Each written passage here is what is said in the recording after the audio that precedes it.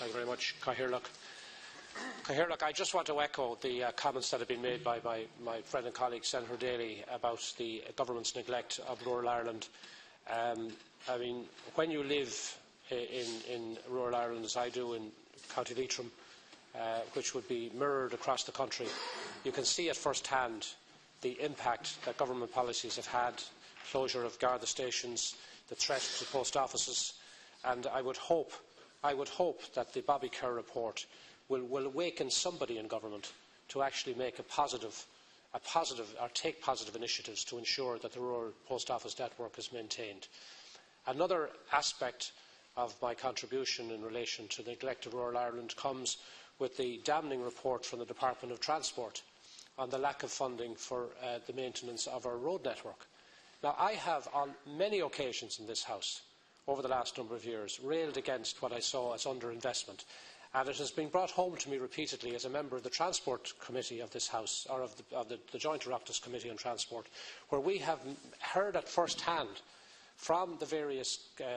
stakeholders involved in maintaining our road network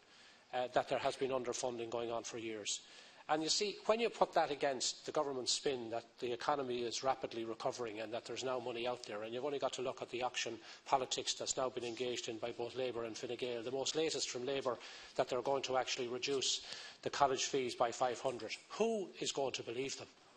Who is going to believe exactly? Who is going to believe the Labour Party coming out saying they're going to reduce university fees by 500?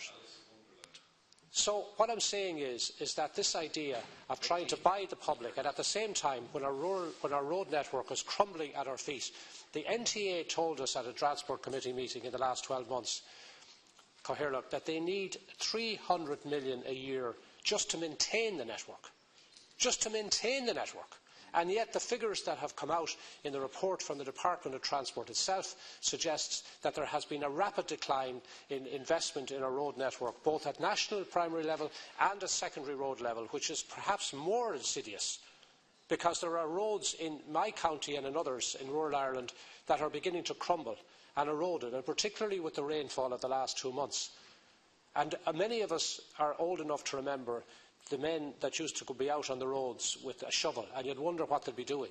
Well, what they were doing until that service was withdrawn as a result of lack of government investment is they were clearing drains and gullies and roadways in order to ensure that the surfaces were maintained. So what I'm saying in an overall context is I wish that we had enough time to bring in the Minister for the Environment to answer these questions, these important questions that are impacting as we speak on people living in small communities across this country. And I don't believe that this government has either the heart or the soul to even commit to making their lives better. Senator